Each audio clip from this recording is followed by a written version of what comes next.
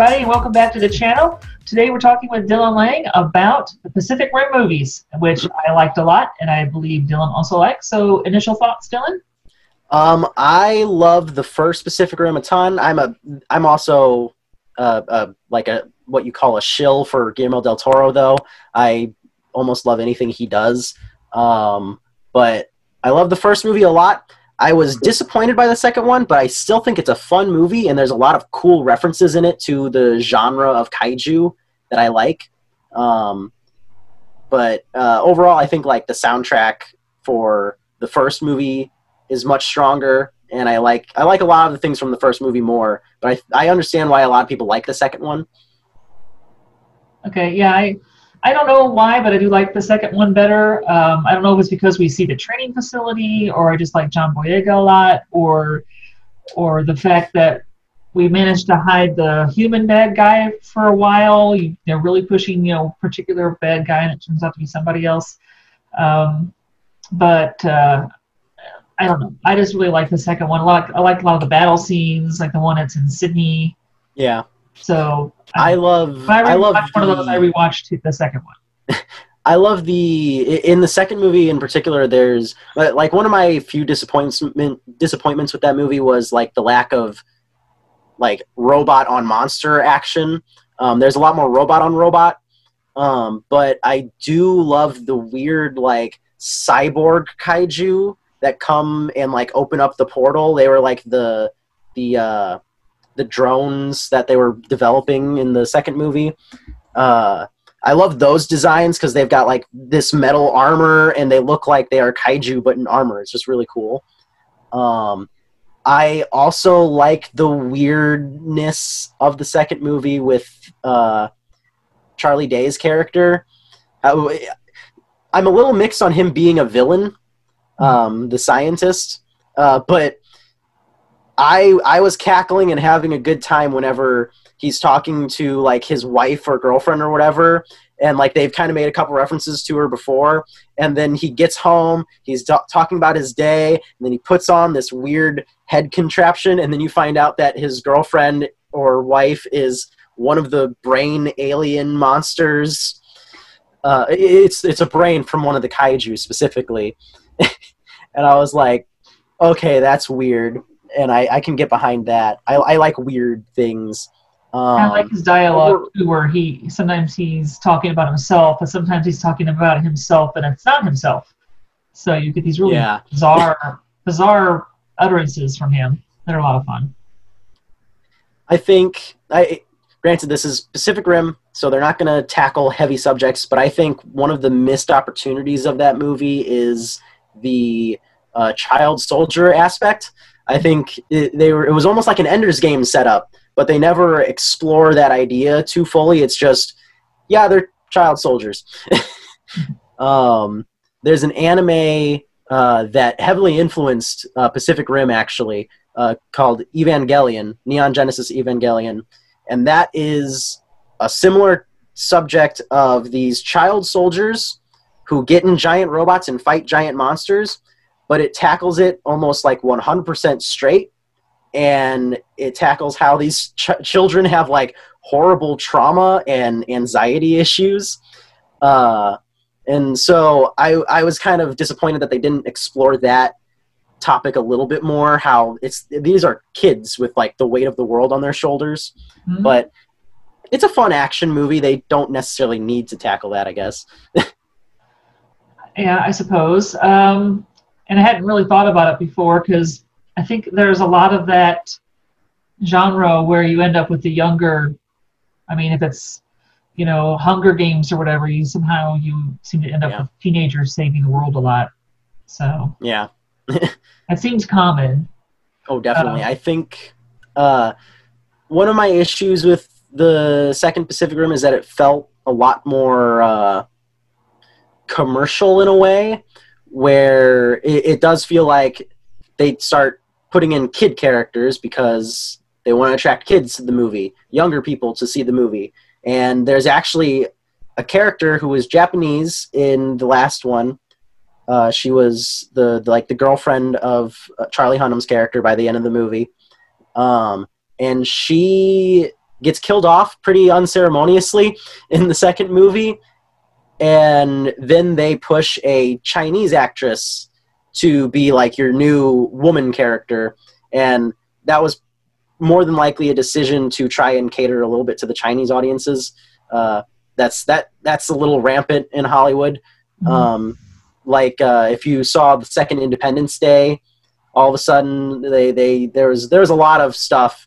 I agree with the idea that in something like Pacific Rim or Independence Day, you would have the world coming together. I agree with that concept, but it was always like, yeah, China is the one that funded all of this stuff and helped the Americans. And you're like, well, what about all these other countries?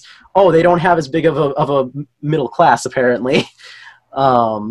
Well, when I first heard when they were recasting things for the second movie, and they're like, oh, they're going to get rid of the Japanese female character, and they're casting Clint Eastwood's kid. And I'm like, because everybody has to be white and male? I mean, really? Yeah. But, at least they got John Boyega in there, so he's not white, but, he is a guy. So yeah, we do kind of scale down some of the female character parts.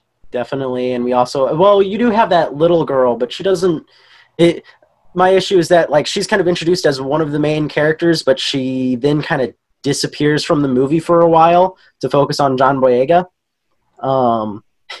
Weird little nitpick I have about that second movie is, in the first movie, you have all these ridiculous names, and Idris Elba's character's name is Stacker Pentecost, and then his son's name is just Jake. I find that, like, weird.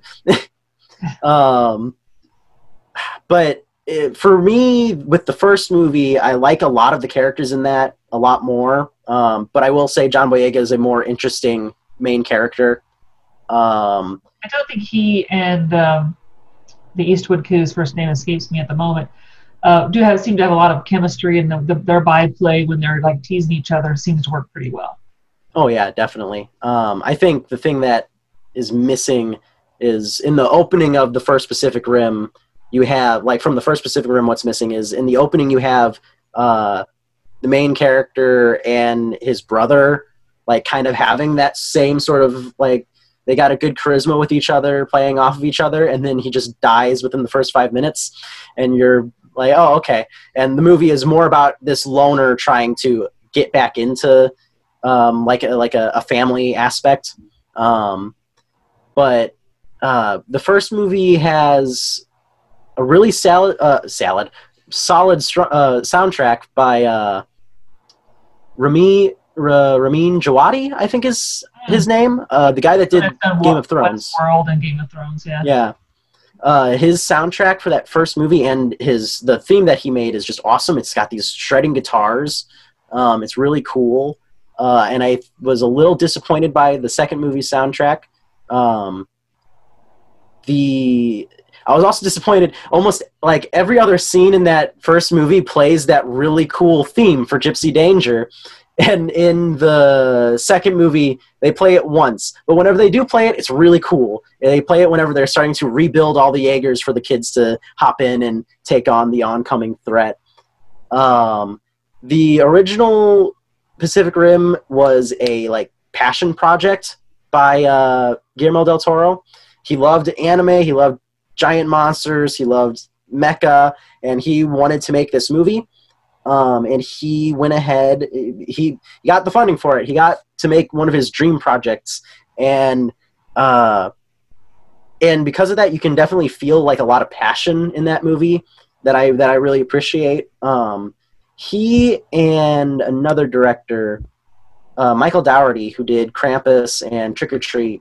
Those are directors to me that no matter what they do, even if the movie is, like, bad, you can feel that they were passionate about what they were doing. At least you feel that passion coming from the screen. And I really appreciate that about all of Guillermo del Toro's stuff. And unfortunately, by the time that movie was wrapped up, he then was waiting for a long time to do Pacific Rim Uprising. He had, like, a sequel written and a sequel planned, and it was taking forever to get in production, and he told Legendary Pictures, I'm going to go make my fish movie. He made The Shape of Water and won an Oscar for it. And he was like, and Legendary at that point in time was like, well, we're actually ready to start making this soon. So are you sure you want to make your fish movie? And he was like, yes, I do. And so they went, fine, then we are reducing you to just a producer, and we're going to give it to, he was the showrunner for the first season of Daredevil. I can't remember his name right now. Alexander DeKnight? Stephen DeKnight, I think is his name. He first off, season 1 of Daredevil, unrelated, is amazing in my opinion. I thought that was a very well done series. I agree. And then he went into this, and he definitely brought something different to the action and the way that it's done. I think the fact that there's more daytime fights, because a lot of people complained about the first one, almost all the fights are in the dark and with a bunch of rain. The daytime fights are definitely a bonus, in my opinion. I think that is cool that we do finally get to see these monsters and Jaegers in a bit more lighting and action. And so I kind of like his direction a little bit, but I still don't think he was as passionate about it as Del Toro could have been. And I think if Del Toro had been attached, we might have gotten a little bit more continuity from the last movie, because Charlie Hunnam's character is just completely missing. They don't even mention him, I don't think, in the second movie, like what happened with him, which I think is a little bit of a missed opportunity. But that second movie does have a lot more Easter eggs, though, for a fan of the genre. There's this entire screen, this display with all these different profiles of monsters, and they all are various kaiju from other films. You've got Gigan in there from the Godzilla series, you've got Gamera, you've got Mogura, all sorts of random monsters are on that screen, and that's like a fun little Easter egg. They turn Mount Fuji into this plot essential thing, and that is the coolest thing ever to me, because Mount Fuji is in the background of almost like of tons of Godzilla movies, tons of kaiju films, and it was always just kind of there just for the heck of it. And in this movie, it's because the kaiju are like bombs, essentially. They're all heading towards Mount Fuji constantly to essentially climb into the volcano and set off a chain reaction that will terraform Earth for the aliens. And I thought that was a great, fun thing. That's one of the handful of things that I just really loved from the second movie. Just had me kind of geek out a little bit. I thought, one of the things that I liked was like we got kaiju and Jaegers in Tokyo. Yeah. And there's Mount Fuji, so it's like we actually, get Japan in there. Yeah. That's a missed opportunity in a lot of of the American kaiju films. Is they, like the Godzilla movie, the Godzilla reboots, they're all talking about how he's so centered in Japan, like he came from Japanese testing and the like and all that, and they're barely ever set in Japan. There's barely any scenes in Japan. And the same with Pacific Rim. It's like Guillermo del Toro made this movie that is very much based off of Japanese media and Japanese culture in a way. And I don't think there's like a single scene in Japan in that movie.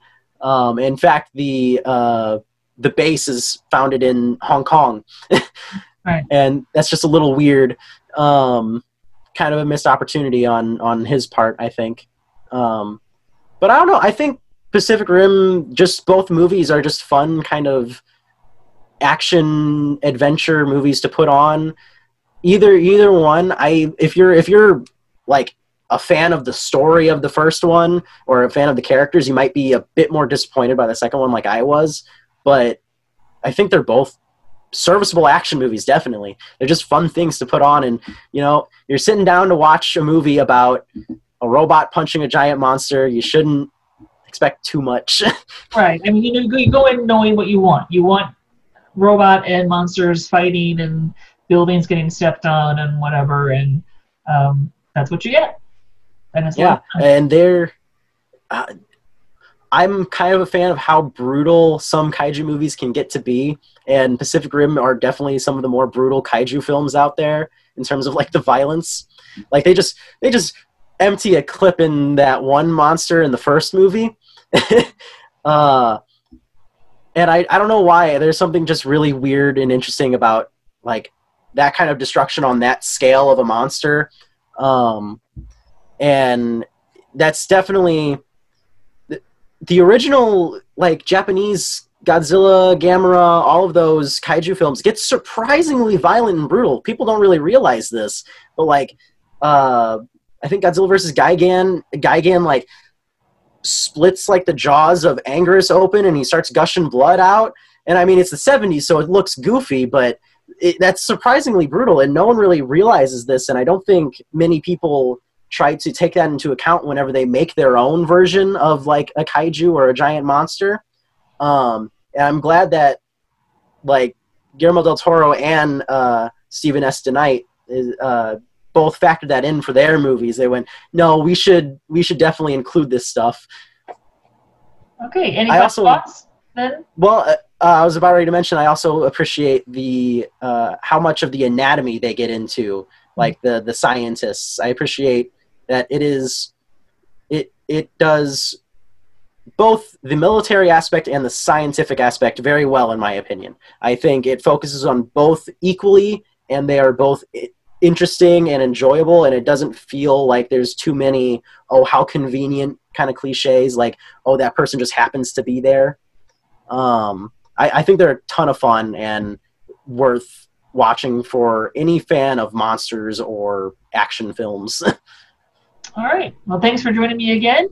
Remember, if you enjoyed this video, hit the like and subscribe buttons and hit that bell notification so you know when I put up more videos. We'll see you next time. Bye-bye.